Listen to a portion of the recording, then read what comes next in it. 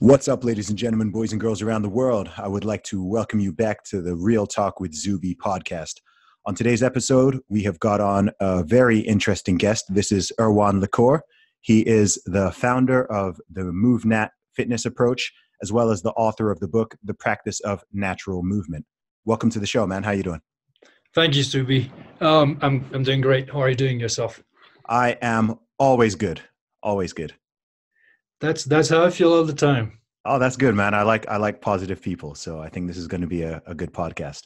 So I've done a very brief introduction right there, but why don't you tell our listeners a little bit more about who you are and what it is that you do? Yeah, I've become known in the fitness world a little over a decade now. When Men's Health published an article about my work that took 2 years in the process, in the making. And that was supposed to be maybe a page with 2 photos and ended up being a feature-length article, 11 pages, 16 photos for a guy back then totally unknown in that what's called an industry, which was really, really surprising. And I bet this has to do with how unique my approach is. So MovNat, it's a system, it's a method for what I've been calling natural movement. Basically, it's a way to move and it's a way to physically train that involves all your natural movement skills. So if you think of the way, say, a wild animal should train physically, if you think of a tiger, for instance, that would seem ridiculous to think that they need to go in a gym and do muscle isolation to get stronger, bulkier, and then do cardio and an elliptical, and then maybe add some stretches to that. I mean, come on, they're wild. Tigers don't bench press, is what you're saying? Well, they don't, and yet they're very powerful. Yeah. And it's not. Look, here's the idea. Can you be capable with your body? Can you operate your body in the real world in useful ways and in every way, not in a specialized way? For instance, are you able to run fast or run for long distance on diverse terrains? Can you then hang and climb? Can you balance and jump and land and roll and crawl, do all these movements? Can you lift and carry? Can you throw and catch? Can you swim and dive? Can you maybe grapple and defend yourself? Are you capable of all of those movements? That's what I call real world physical capability. So basically MovNat is a school for becoming capable physically in the real world. And natural movement, that's the general concept that explains why, just like wild animals, we too have natural skills that are universal to all of us, all humans, regardless of identity or anything like that. And that's what I teach. And that's why my team teaches worldwide. Yeah, I was on your website earlier, and I see that you've got training sessions and training trainers as well. I see you've got things happening all over the world, lots of different cities, lots of different events. So firstly, congratulations on that, because that's awesome. I'd like to see, anyone who's built a business doing something that they themselves are passionate about and which is offering something positive to the world, so congratulations on that. That's awesome. When did you start it? You said about a decade ago? In term of it's a prolongation of my life, basically, of the way I've been training most of the time, my thinking about what is a healthy life, what's a healthy lifestyle in relation to what we could call normalcy, the general way of life that most people embrace today. And it has many advantages. It also there are issues with that. It does not make us particularly healthy or physical or high energy or just capable. And there's a reason for that. It's an overall lifestyle issue, but it has also to do with people being physically idle or most of the day, every day. It's actually Sorry to interrupt. It's actually something funnily enough, I tweeted about earlier on today. I said something about how as technology advances, human beings themselves in some way regress, right? Because people become lazier, people become less active, people become fatter, people actually can become more depressed and anxious and have both these physical Right. and mental health issues because as you said, people just aren't moving around. Most people spend all their time, vast majority of their day, either sitting down or lying down, looking at screens, not walking, not running, definitely not jumping, No. throwing, anything. So it's And it's normal for all of us to seek comfort. yeah. Well, when you seek comfort all the time, systematically, Mm. you're never exposed to anything like outdoors movement, change of temperature, change of environment, potential risk or dangers or emergency or whatever. You're just indoors most of the time. Yeah. That's a lot of comfort. That comfort is so omnipresent. That comfort is so intense, I may say, that it becomes a stress. Yeah. So those observations about lifestyle, health, way of life, as far as I remember, I started when I was a kid. I was already looking at my parents and looking at adults and thinking, they don't want to move like I want to move. They don't have a joy that I want to have, or that I have, jumping and balancing and climbing and this little movement in their lives. How come? And on top of that, not only they don't have it, but they want to prevent me from having it. Yeah. That's weird, isn't it? Right. And so That's one of the weird things. Like with little kids, they naturally have all this energy, and they do. yeah, I have young kids myself, man, just all over the place. Yeah, it's weird. I always feel like I'm not a parent yet, but I have 9 nieces and nephews, and I always imagine it must be a difficult balance between, trying to get them to sit down and be quiet and be calm when that is appropriate, but making sure you don't take away that natural desire to run around and play and climb and all that, because it can be a little bit sad when you see kids with all this energy and then they get a little bit older and suddenly they just want to sit there and watch TV or just play a video game and they don't want to go outside. And it's almost like that natural state has been removed. And then I think normally it's when people get older, in their teens or in their adults, not most people, but at least some people will, take up a sport or start going to the gym or doing some kind of training, which in itself is kind of strange to me. I mean, myself, I've been going to the gym for about 16 years, and I'm always kind of conscious of the fact that I'm almost artificially doing this activity, which if you went back in history, like my ancestors, they wouldn't have had to do this just because, natural day to day, just trying to survive, just trying to go out and hunt and find food and get water and everything like that. That's enough activity that they don't need to, schedule an hour in their diary to go to the gym. And right. That's the idea, is the idea that the fact that we need to schedule our fitness training or some fitness training already indicates that it's optional. Some people won't do it and some people decide to do it. And why is it that it's optional?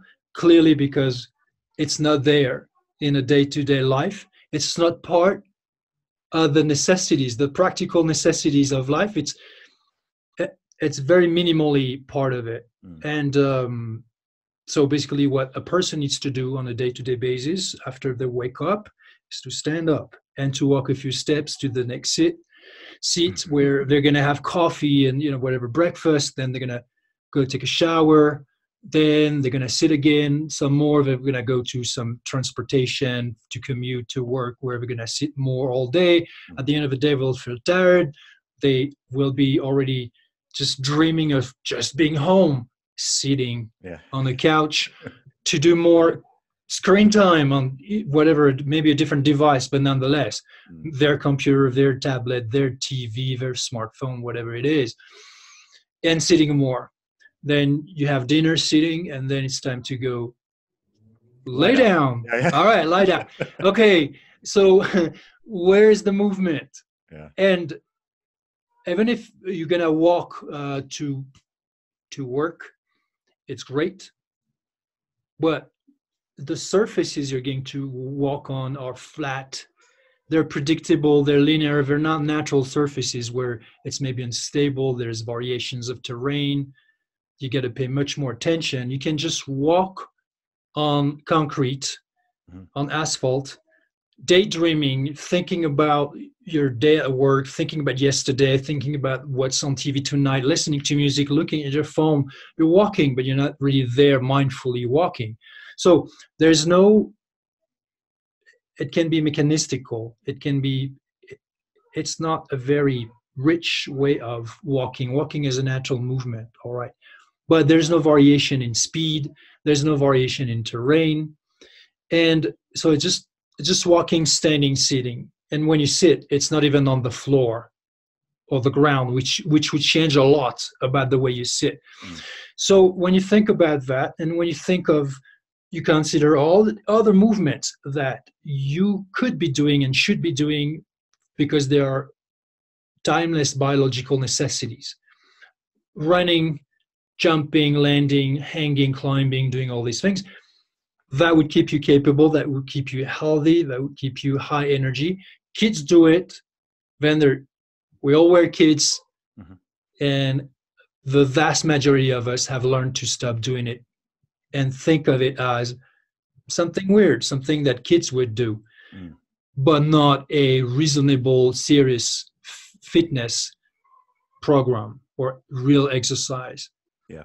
And this was my observation. You asked me, Zuby, when did I start this? I guess I've wanted to do this my whole life, which was to give that idea of natural movement a presence, a recognition in the world where it was nowhere to be found. Because, say, if you as an adult, you go to a playground or a park and you start running, sprinting, vaulting over the table, climbing a tree, jumping off the tree, doing all these movements, maybe go with a friend and you firemen carry each other, you do these things, you do a bit of sparring, and people would not be able to name it. They would be wondering, what is that? They might call the police. They might call the police. No, actually, here's the truth: is that it has happened more than once to me, or people who train MovNat, because people they're confused.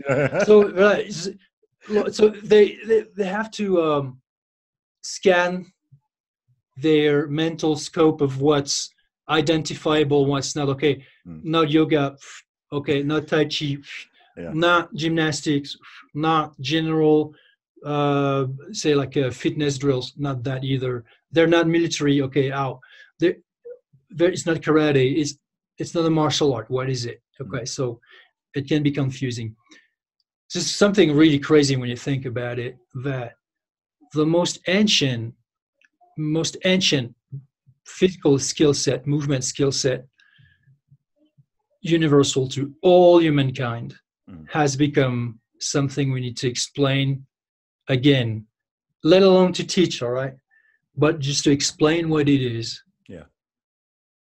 Yeah, no, that's crazy. So tell us a little bit about your journey. So you said you were a very active child. Firstly, where did you grow up? I grew up close to Paris, but it was still it wasn't the suburb, it was the countryside. And so I was lucky that my house had a lot of fields around it, but also a forest. Okay. And in that forest, have you ever heard of Fontainebleau? Yes, I have, yeah. It's one of those meccas of rock climbing that's close to Paris. It's close to Fontainebleau, and it's the same type of environment with hills and woods, and trees and boulders, like big rocks. So it was a fantastic playground because we could scale them up and jump from one to the other. Somewhere you could crawl under in some kind of little tunnels, and we would do that all the time. I did it with my dad and mom when I was a little boy. So not only they would encourage us to do that, we would do that together, at least in the first years of my childhood. But then we would we would say, okay, I'm going there, I'm going to that, I'm going in the woods, and they would think nothing of it. They would let us go play there for hours. That's awesome. And I just had a natural instinctual love for all these movements and challenging myself and imagining that I was either a parrot or a whatever it was. Even in my teenage, I was still doing it. And when I watched the show, Shaka Zulu, then I was a Zulu warrior. It didn't matter, the idea, there was an instinct of being just strong, capable, to have an inner strength that, to me, by instinct, I thought was essential to what can be called self-actualization. Did you get involved in any sports? Did you play any sort of team sports or solo sports or anything like that as well? Yeah, plenty. I did some swimming. I did some judo. Okay. When I was between 15 and 19, I did karate. I competed a national and European level in karate. Then at age 19, I met a guy who was in his late 40s, mid 40s. Anyways, he was a very intriguing person who was going barefoot everywhere. And he was known for having jumped off a helicopter just next to an iceberg in 1984, which had been done for yes. And he jumped, sorry, say that again. He jumped out of a helicopter onto an iceberg? Not onto the iceberg, but next to, so in the freezing waters, you can see he was in Greenland, and he was just wearing a swimsuit. There's no equipment, just like almost naked, and it was for promotion for the brand of underwear. That commercial never got public. Oh no! So he just did it, and he never. He just got paid to do it, but he never got public. But he had to train really specifically for it, which was entirely based on breathing exercises. He was a very, very unique lifestyle, which I started to follow. So we did a lot of breathing exercise every day, a lot of what's called intermittent fasting, where you prolong the amount of time you spend without any food intake. So starting 19, and we are in the early 90s, all right? This is my lifestyle. So that's before the internet, that's before all of those aspects of lifestyle become a niche or a specific training with a specific guru or a specific leader. Like, for instance, breathing and adaptation to cold. Okay, so today we have Wim Hof doing a fantastic job with that. But 30 years ago, I was doing it not at the level that he has achieved, because he has specialized on it. But I was doing it the barefoot. We were doing all this because it was like a small confidential groups of people who wanted to live that way and have this kind of experience in training. Intermittent fasting, that was every single week for 24 hours or 36 hours, sometimes more. Zero processed food, minimalist lifestyle, so never buy anything you don't need, basically wearing black all the time, not cutting your hair, sleeping on like the Amish, basically. Sleeping on blankets, no TV, not listening to news or radio or whatever like that. It was, so, and then we would also climb on roofs and jump from roof to roof, climb, sometimes I'm looking for the words, the scaffoldings, balancing on top of scaffoldings. So basically doing things that were potentially, deadly. Training Muay Thai in the underground of Paris at night on a fasted state, barefoot, being chased by the police more than once. It's a shame. It's a shame there was no YouTube in these days, man. This would have made a good YouTube channel. That would have been amazing, actually. You guys would have As built some huge, crazy cult following. when it was almost like a Fight Club kind of thing, Yeah, yeah. but without the the end of the world mentality, Mm. but and involving basically a complete approach and redefinition of all aspects of lifestyle. Yeah. So yeah, that's my background. Okay. So Then I did other specialized sports. okay, how many of you guys were involved in this sort of group or lifestyle? When I joined, there were maybe like over 20, Okay. and then Men and women or all guys? yeah, both Okay. both. But then it became mostly guys, and then we became really a handful of the most dedicated, those who after a few years still wanted to live like that, and Yeah. whereas others wanted to be like, okay, leave me alone now. I'm gonna have a chocolate bar, Yeah, yeah. uh, or I'm gonna have a life. I'm gonna have a family or something. It's Yeah. What was the motivation for that? I mean, what made you, I mean, most people who live like that in such a minimalistic way, for example, like I was saying, it almost sounded like you were living like the Amish. So, shunning technology and wearing all black and stuff like that. There's people who do that in certain areas, maybe for like a religious reason or some sort of spiritual reason. But I guess, what was the motive or the drive that kept you living in such a minimalistic, strict, disciplined way? What was the thinking behind it? I would say back then it was my absolute contempt for normalcy, Mm, for what's called a normal life, which was what everybody wanted for me. mm, My parents, my family, my whatever, whoever, my neighbors, my people in school when I was getting in school.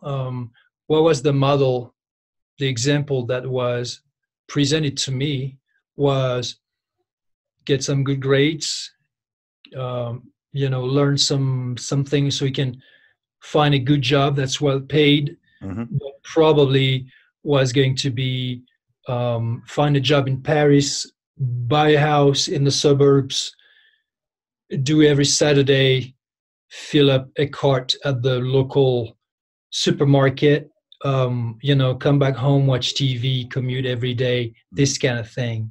And do that for many decades. Right. And it was, to me, it was a no way Jose kind of, it was non-negotiable. That there was no way I could do that. And I didn't have any clear idea. That was the problem, is that I didn't have any clear idea of what I wanted to do in my life. I most importantly knew everything I didn't want to do. Yeah. I knew everything I didn't want to be and do. And I wanted to just work on myself. I was not afraid of having a very different life than everybody else. That did not scare me. That was not a problem to me. It was actually a source of satisfaction. And this is how I could do that for 6 or 7 years, having that very, very, it was extremely self-disciplined lifestyle. So imagine like zero alcohol intake, zero sugar intake. It's non-negotiable, like not trying to preach that to anybody. Yeah, no, that's what. Sorry, that's why I'm so intrigued by it, because I'm wondering what it is within you that made. I don't know. It's rare for me to hear someone being that strict and that disciplined without some sort of like, I don't know, religious motivation or some kind of ideology or something that makes them think, okay, I need to be this strict. It's one thing to be, quite disciplined. I think I'm quite disciplined, but, and there are certain things I don't do. I don't do drugs. I don't personally drink alcohol, but, if I want a chocolate bar from time to time, I'll have a chocolate bar. There's nothing that'll stop me being like, oh no, like I need to go completely zero. So I'm quite fascinated by that. Do you think that's just something that's always been in your personality? You said you had a contempt for normalcy, which is that's rare, especially as someone who's quite young. Was there something specific to that, or is that just how you think you're wired? It was both. There was the example of my own father, who was clearly depressed. He's not really happy in his life. Worked in a bank, did that suburb thing, commuting to work in a bank every day. Come back, watch TV, read books, but there was no future for me, and that was not a perspective for me. But at the same time, it was hard to imagine anything else. Yeah. Sometimes some people spend a big portion of their lives living a lifestyle that ultimately you're like, how was I even able to do this?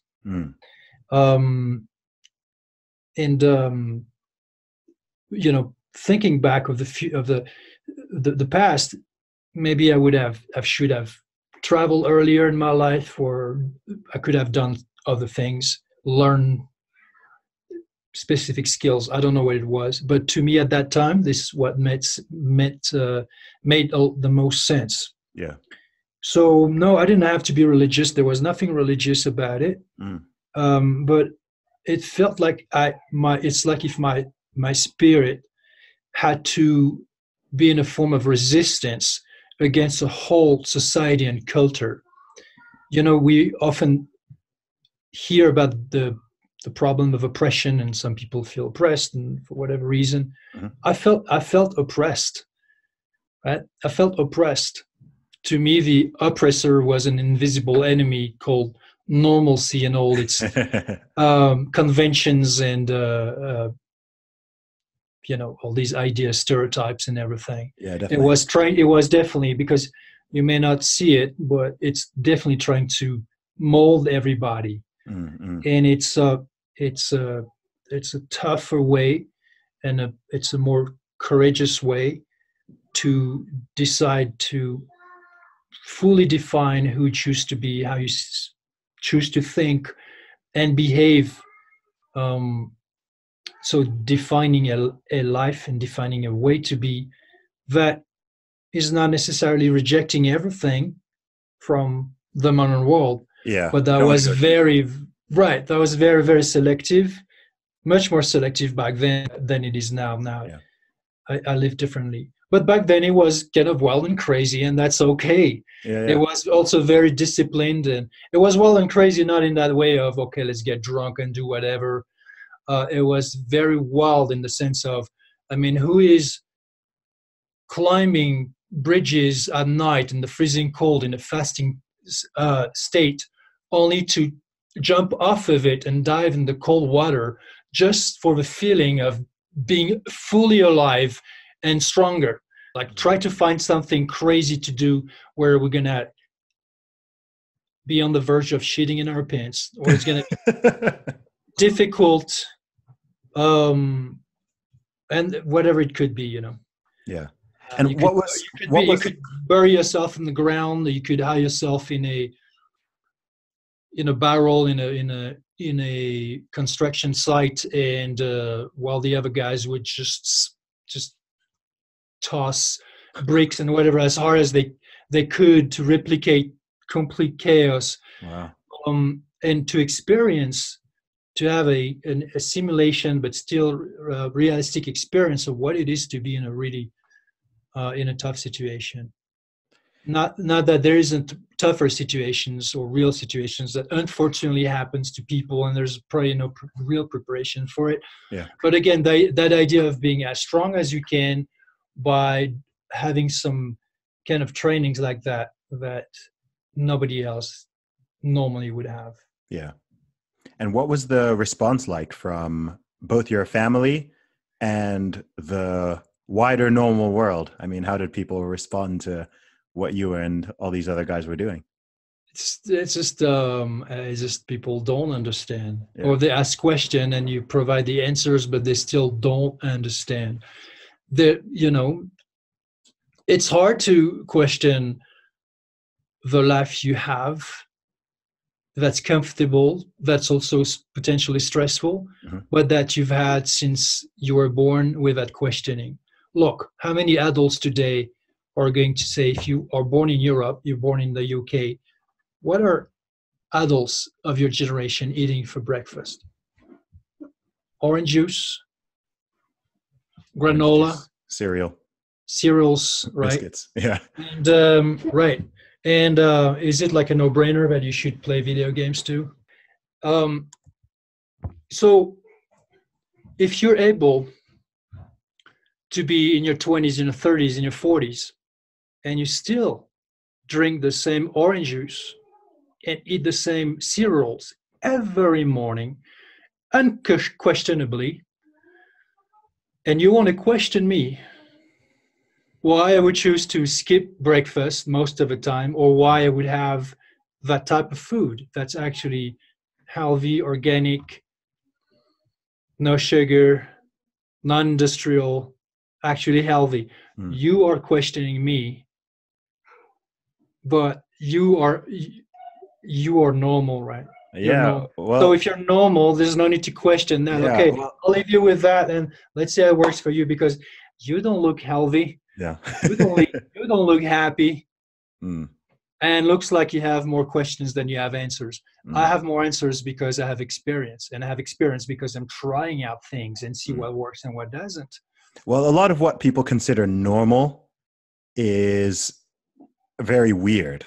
Like normal, I feel almost has two definitions. One definition is doing what most people do, and one is normal that's sort of something that's more aligned with nature or what you should be doing, right? So waking up in the morning and eating a big bowl of sugary cereal is normal in the sense that a lot of people do it, and they sell all these cereals and people call it breakfast cereal, even though some of them are basically like, it's like eating cake. It's like eating dessert for breakfast. So that's normal in the sense that people do it. But if you really think about it, and you think about what your body needs nutritionally at that time, it's a very weird and actually poor nutritional choice to wake up and eat a big bowl of sugar or give it to your children. It's socially acceptable. Yeah. But it's biologically suboptimal. Yeah. Right. If you had to survive, you have no food, by all means, drink your own juice and eat as much cereals as you can while you have them. Yeah. But otherwise, stay away from them. I think we're lucky to be, I think today's society is much more open to, clearly, to a lot of awareness and to a lot of alternative ways to be and live, which is beautiful. Nonetheless, health is not health is not to be healthy, to have a healthy life. There are some laws, there are some rules, there are some principles that you can't dismiss. So in today's world, the beauty of it is in how many ways you can choose to reinvent yourself at will. You can't change your name, you can't change your physical appearance, you can't change the people you hang out with and the job you do, the place where you live. There, in so many ways, if you truly want to, you can be a different person to some extent. There's that biological part of you that you not only cannot afford to ignore because it comes at a price, you cannot dismiss, and you also cannot mess up with. If you're never going to be in nature, you can't be truly healthy. If you're going to eat industrial food all the time, you can't be healthy. If you're going to be stressed out every day because of work and relationship and stuff, you can't be healthy. But it is the mind and the body. It's all intertwined. It is. And my goal when I was so younger was, in fact, to have a good life. It was not to give a finger to society. It was just to have a good life. And at that time, to live that way was the way I felt that I was having a good life, and in many aspects, I was having a great life. Yeah. Was it marginal and kind of radical? Yeah, absolutely. That's why I changed that. But later on, I reflected a lot and a long time about how could I bring my experience, which was truly unique, into the world in a format, in a way that didn't demand from people to radically change their lives overnight, and not even necessarily on the long run, but that would give them tools for them to question normalcy, question where they're at, and then find solutions that they're practical, that they can apply to start changing and becoming healthier. And that's what I've been doing for over 10 years now. Okay. So talk us through, excuse me. So tell us about from going from being in this group of people who were living, I don't want to say in a commune, but living, sort of doing your own separate, unique thing. How did you go from that to creating what is now your business, MovNat, and bringing some of this philosophy and exercise and some of these principles to the wider world? How did you get from that stage there to where you are now? Yeah, so actually, I never lived in a commune. I'm way too individualistic. Okay. Today I live in a commune, and I live with my wife and 3 kids, but that's it. But back then, no, everybody had their own place. And I didn't mean commune. I was trying to more like community. No, it was not living together, but just it was more a group, a very small group of people who just had that idea that this lifestyle was the bomb, and that it was just the best way to live. Okay, so then I realized one day that I nonetheless had been spending way too much of my thought and energy, mental energy, thinking negatively about society and everything that I disagreed with.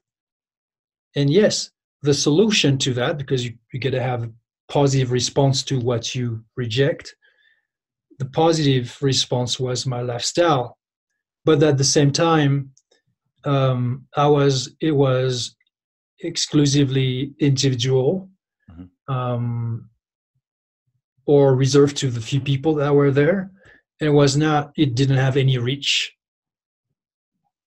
So I started to think, why don't you just stop completely, just forget about what you don't like in this world, because it's not going to change just because you don't like it, or just because you talk negatively about it. You've changed your lifestyle, that's good. Keep doing that, but start thinking of ways where one day you could bring those insights, that lifestyle to the world in a way that is methodical, in a way that just works.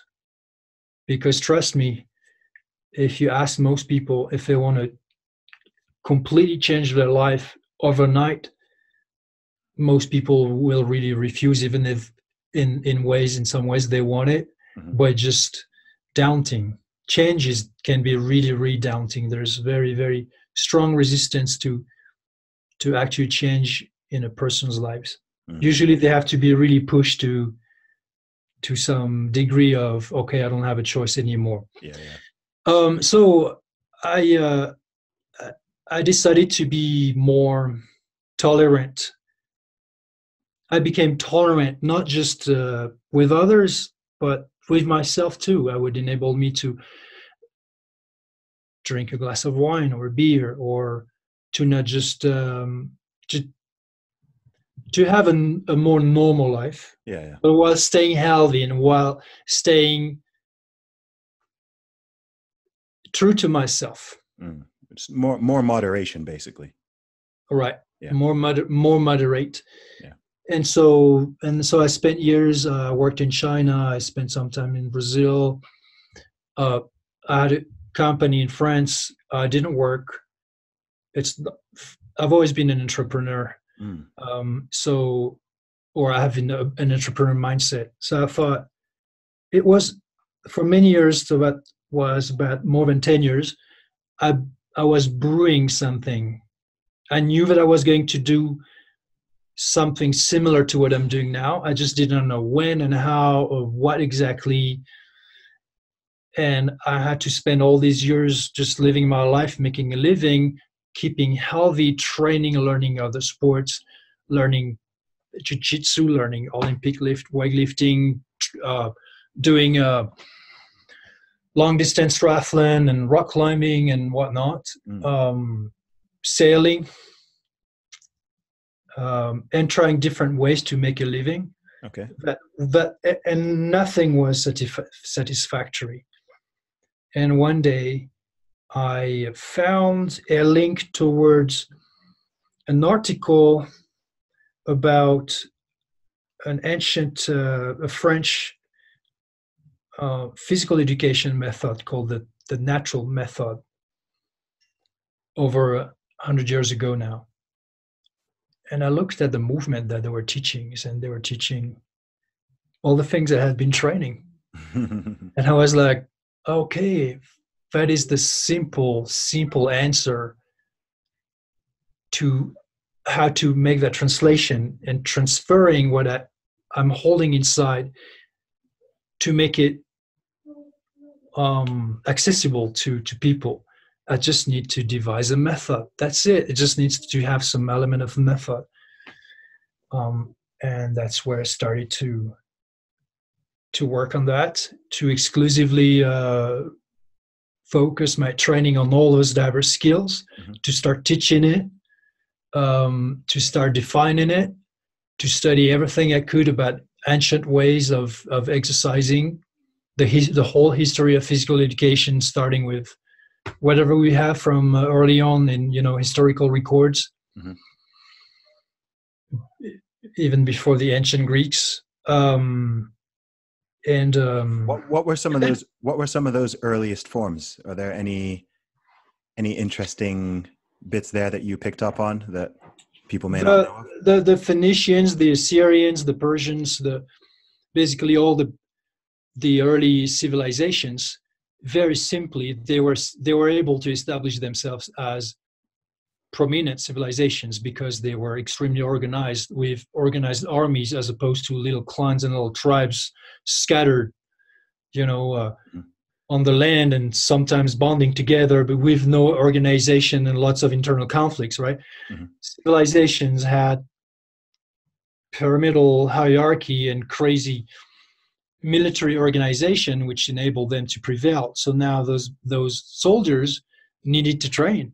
So for the most part, physical training had to do with military training. And back then you would fight with swords and spears and bow and arrows and this kind of thing. You needed to run. You need to hike very long distances and run towards the enemy, to go around the enemy and jump obstacles and maybe climb scales, fortifications, whatever it was, I don't know, lift and carry equipment, maybe injured, wounded soldiers, whatever it was that they had to do. A lot of that training had to do with the art of war. And then the ancient Greeks, same thing. The early Olympics, I just went to Greece and I went to Delphi, and it was an amazing place. Even the ruins are amazing, but back then must have been absolutely extraordinary. And they had a stadium, and you look at the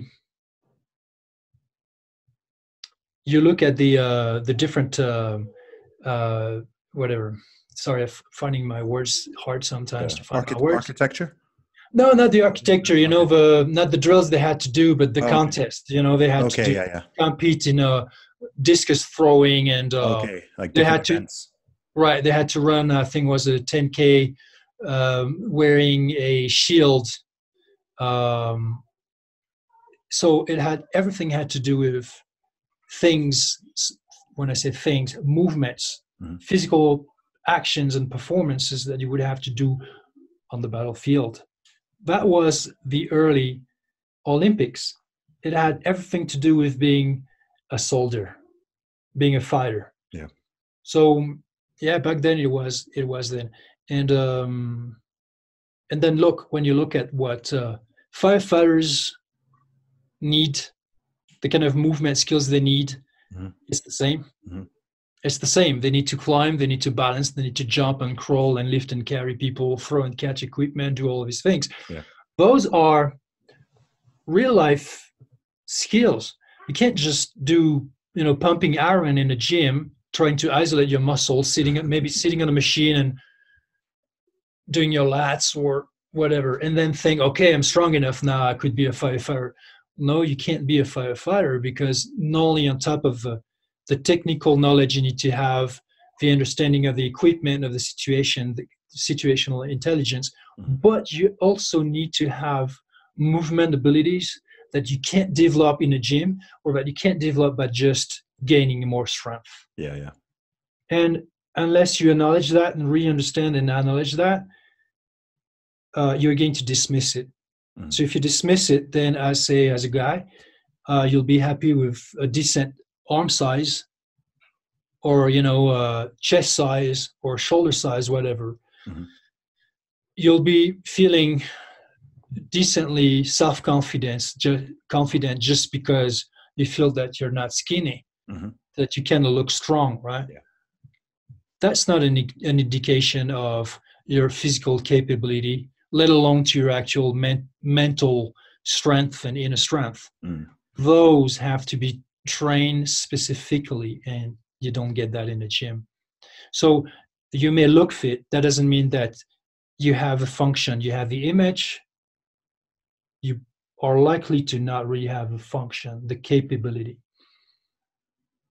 So that's the question. As a grown-up, do you want to be a person who maybe looks fit, projects the image of strength, or do you actually want to be strong in the sense of capable in a way that's useful in situations of the real life, that can be day-to-day situations, but that can be challenging situations? Yeah. I mean, I guess it comes down to, I think it sort of leads back to where we begin, because, to play devil's advocate a little bit here, I guess someone could, easily say that based on the modern world that we live in and what people's lifestyles actually exist of. I mean, most people are not firemen or in the military. Obviously, for those specific jobs, you want to have specific skills and specific athletic abilities. But for someone who, is working in an office, or even somebody who's a doctor, or even myself who's a musician, I guess it could also be argued that, it could be argued that both of those things, even having the ability to run a marathon, right? That's impressive, or being able to lift, 800 pounds is impressive. But, all of these things, I guess it could also be argued that none of them are really necessary, given how comfortable our modern lives are. I mean, if you're someone who wants to go out there and swim and run and jump and climb, then it's useful, but we don't need to do that, I guess. So both, Zuby, both absolutely and not at all. So absolutely, because look, in my case, knowing that I possess those skills and that physical capability, that's not negotiable. Right? So I'm pushing 50. So imagine that it could have been already 20 years ago that I've decided that, after all, it's okay. I've trained these sports, and I've done those trainings, but now I don't really need them anymore. I'm just not going to do any exercise, or just very little. Okay, so I would lose that capability, because I would not be ready physiologically, and even some of your you know, Yeah. And then neurologically, you your get weaker. skills, Yeah. Yeah. they go off, Mm-hmm. and physiologically your tissues and stuff. Yeah. So a lot of people actually make the decision. It's maybe unconsciously made, but it's a decision that everybody, just to think that it's acceptable. Mm-hmm. It's not a lecture, right? It's not a, if you think that it's acceptable, it's, or that you don't need to do that training, it's because you think it's acceptable. It may be conscious or unconscious, but you just accept it, right? If you had a problem with it, you would tackle it. I would always have a problem with it personally. Personally, that's just Me too. unacceptable. I'm with Uh, you here. I'm just what, playing devil's advocate. Whenever I see out of shape people, and that's pretty much everybody today, I don't have a judgment, but I have that, if I have to think about it, if I ever think about it, I'm like, okay, that's not my choice. Yeah. I would never make that choice. I would never become that person who clearly doesn't have an alertness, a sharpness to their physical behavior, movement behavior, which I can see right away if they have it or not. So that's number one. Number two, how can you possibly know that you will never need such skills? There's something that comes with those skills. To have those skills, to have that capability and preparedness, it's self-confidence. Mm-hmm. It gives you a level of self-confidence. Let's say if you have other aspects of self-confidence, for instance, you have a company, or you're successful with your job, successful with your company, maybe you're successful financially, maybe you're successful in your relationship. All these are elements that give a person satisfaction and self-confidence, right? Mm-hmm. Because not everybody can achieve that or have that.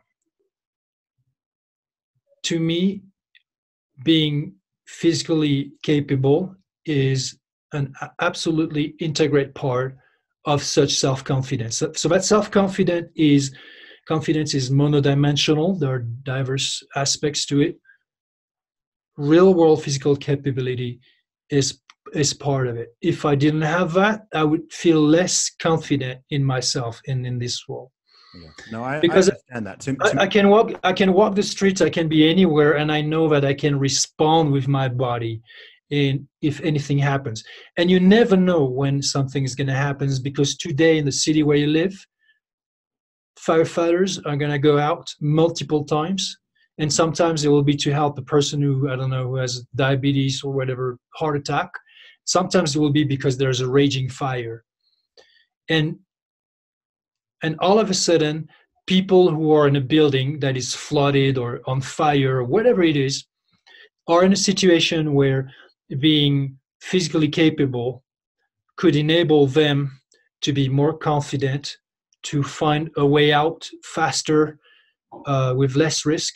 Mm-hmm. And not that it is a guarantee, all right? Because nobody turns themselves into a firefighter by just being fit and capable. However, firefighters are not right there to help you. Sometimes it's a matter of 1 minute, and that 1 minute's the difference between life and death. Yeah. And if you're not capable for yourself, not only you are helpless to yourself, other people, you are helpless to others. So one great way to become helpless to you, helpful to yourself, is to learn to be helpful to others. Mm-hmm. You want to be strong to be useful. That was the original motto of that French method 100 years ago. It's not just it's not just for yourself. It's not just because you look good in the mirror, mm-hmm. and it gives you an ego kind of satisfaction. And by the way, there's nothing wrong with that. There's nothing wrong with looking good and feeling good about it. It's awesome. But do you have the capability that comes with it? That is the question. Yeah. Well, that's an interesting response. I mean, to me, I'm someone who's very, bordering obsessed with the idea of potential. Every single human being, I just feel like everyone in the world has so much potential. So I'm always trying to mentally, physically, spiritually, in terms of my skills, my abilities, everything, I'm always just pushing towards my potential, because I know I fulfilled some of it, but I know I've only done a fraction of what I'm capable of doing in this world and in my lifetime. And to me, you know, taking care of my body and taking care of my health for well over a decade, that's been a very integral part of that. Because, and you know, and it's all linked together. So bringing it to the modern day, one of the big issues that's being talked a lot about in society is mental health. Okay. But mental health and physical health are very interconnected. I think more than most people want to say or realize. I mean, you'll have someone who is, I know someone who might say that they're feeling depressed or they're feeling down all the time or whatever. And you look at their diet is terrible. You look at their exercise, they're not exercising, they're not sleeping, they're drinking alcohol. Maybe they're doing, I'm like, of course you're depressed. I mean, your lifestyle, everything you're putting in your body, it's completely out of line. Like, what if you exercise? What if you train, you lift, you run, you jump, you go to the gym, you start eating some vegetables, you start eating some meat, you just change your diet, you change everything you're doing. And if after you've done all of this and, you know, you still feel like there's something wrong, and then at that stage, I'm like, okay, maybe there's Exactly. something wrong with that. Exactly. So Right, yeah. you think of people always think of depression as being psychological, never think of it as being physiological. So they are physiologically depressed. This is the main reason why they are psychologically depressed, but they still think that it's only psychological. So they maybe want to go talk to a shrink about their papa and their mama and what they said and what happened. Yeah. And I'm not saying it's a bad idea. I'm not saying it couldn't help. But most importantly, like you say, what are the fundamentals? What makes a person thrive? And that's when, like you said, you tell people what do you eat? Do you have any exercise? Do you have any nature? Do you have any light? Do you have any? Do you put toxic chemicals in your body in the form of food, in the form of medication, in the form of drugs? All right. So all this add up. What are you exactly questioning right there, Zuby? You're questioning normalcy. You're questioning things that people don't even look at because they don't even see it. You don't look at something that you can't see, and you can't see it because you don't look at it. You don't look at it because you don't even know it's there. Yeah, and everyone you don't even know it's the problem. Everyone else is doing it, so exactly. You don't even know it's a problem. So it doesn't matter that you have all that information out there. People telling you practice some exercise, eat more naturally, healthier, and all. Yeah, you hear those reminders all the time, mostly by people who want to send you some or sell you some kind of package. But nonetheless, you hear that, and the information is all around. It doesn't matter how much information, everybody's flooded with information. What matters is how much application, how much energy do you put into doing it, changing things. And so it's not, it's, if people are depressed,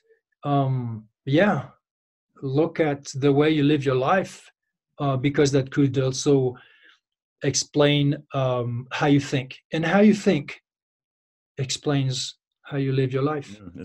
They're so connected. I just find I get frustrated sometimes when people are talking about this thing, and almost nobody ever talks about diet and exercise. They'll be saying, "Oh, what about this tablet or this pill you can take, or this medicine, or speak to this doctor?" And I'm like, why don't you start with the basic fundamentals? Like I don't know. I find it frustrates me. I don't know. It's like if you have a tire and it's deflating, and you just think of, okay, so what's the best patch you could glue on that? But just stop poking it. It's going to everywhere because you're doing that, all the time.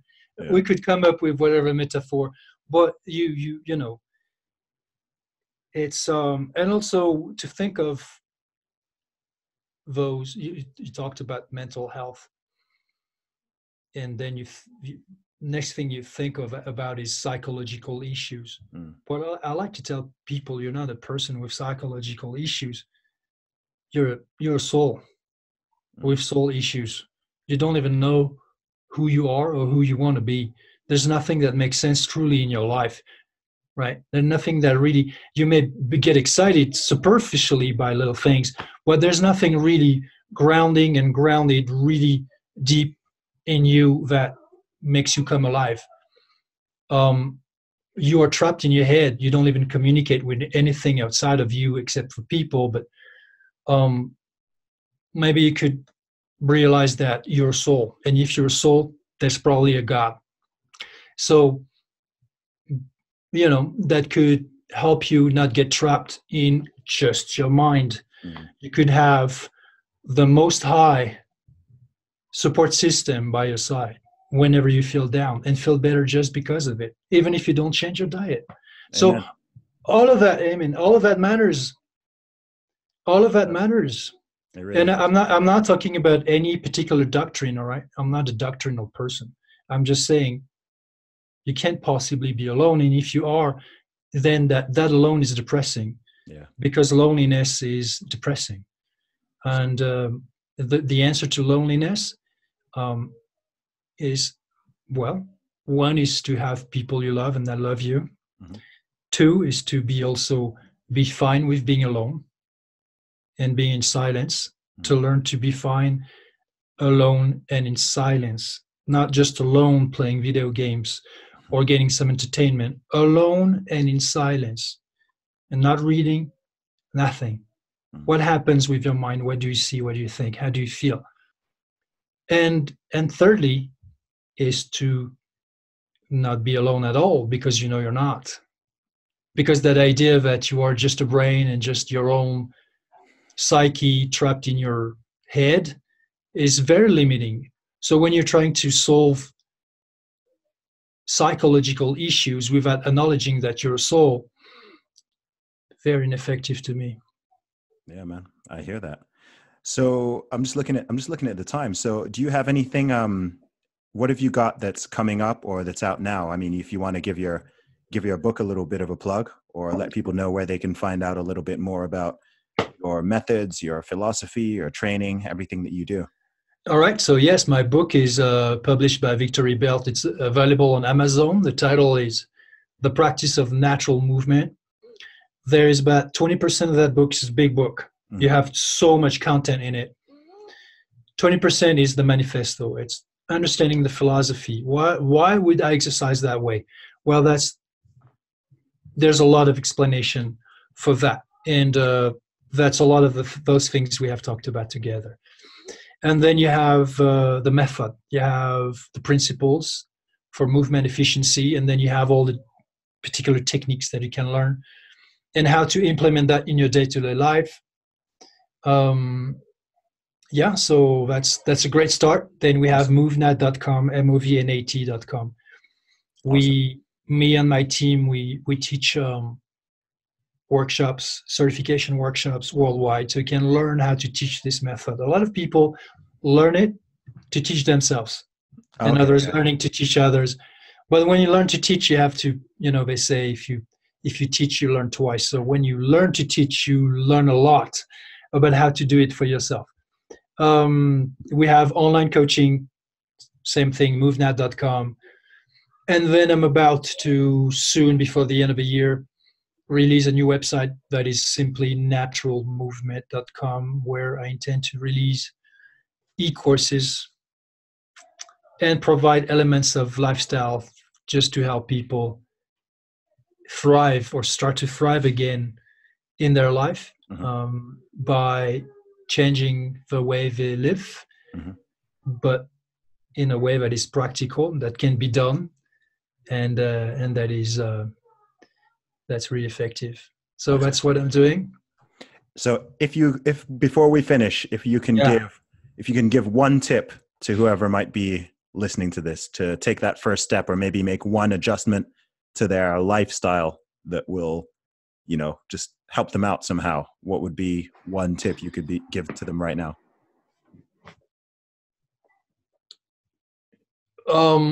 Just for instance, decide to dedicate at least 30 minutes of your day-to-day life, to doing some movement, whatever it is. If you want to go to the gym, go to the gym. I would advocate being outside in a park, even at a playground, hang and traverse and kneel and deep squat and jog around and do some light jumps. Remember what you did when you were a kid and that you were doing instinctually in complete freedom and happiness. Do it again. Just start there. Then what we do and what we can do for you is that we will teach you how to be highly effective at training this and at doing those movements. So think of it as a martial art for all those real world natural movement skills. Awesome. Right? If you go to a MMA academy or dojo, you want to learn self-defense, you want a practical result of that particular, it's a natural movement skill, learning to being able to defend yourself, that's a skill. They don't send you back to the gym and say, hey, first you need to have some fitness, you need to be stronger, you need to do some stretching, you need to do some cardio, and then come back, we'll teach you techniques. No, first they teach you techniques right away. In the process, you will get stronger, you'll get more flexible, you have more stamina, and then it becomes increasingly more difficult or complex, right? Yep. It's that same martial art approach to the fitness program we have, with jumping and crawling and running and climbing and doing all those things. So that's what we do. So just get started and reclaim some of that spontaneity, some of that naturalness of how you move your body, some of that joy and health of moving your body. Just start with half hour every day and see how you feel after 10 days or just 1 week, because that's going to be a big change. If you come from the place of doing nothing, that's going to be huge to begin with. Awesome. So you guys have already heard it from myself, and now you're hearing it from Erwan Le Corre. Get moving, people. Get moving. Thank you so much for coming on the podcast, man. It's been Thank you for having me. It was a pleasure. It was a pleasure. Awesome. And good luck with everything that you do. You're an inspiration. I was about to tell you exactly the same, brother. Appreciate it, man. Take care. Take care.